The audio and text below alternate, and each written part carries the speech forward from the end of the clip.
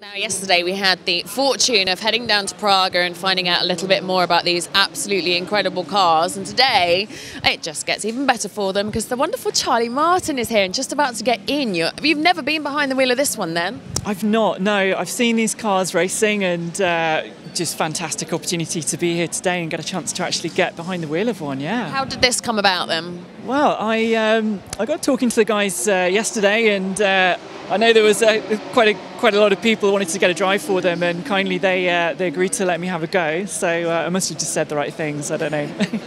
You've had a good few years, haven't you, of racing? Tell us about this season.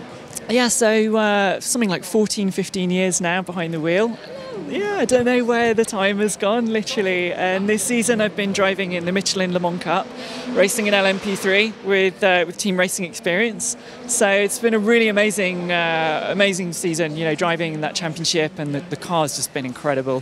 Fantastic team, and yeah, it's been, well, for me, it's always been a dream to get in a prototype at that level and to drive in some of those circuits that's like Monza, Paul Ricard, places like that. So yeah, it's been a big year for me. What's the ultimate goal?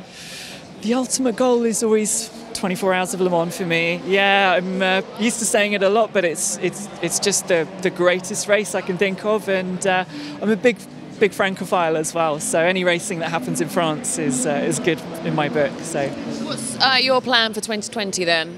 At the moment, I'm not too sure. I'm looking at a few different series, and it's, you know, again, great opportunity to come here this weekend because you know, when we think of other shows that come up next year, you know, this point in the season to have a show and be able to meet people and talk about what's happening and what your ideas are is, you know, it's one of the things that this event really brings people together for that. So can't say quite yet, but got some good ideas. I'm sure whatever it happens, it's going to be exciting. Good, very excited. So when do you get into this Batmobile?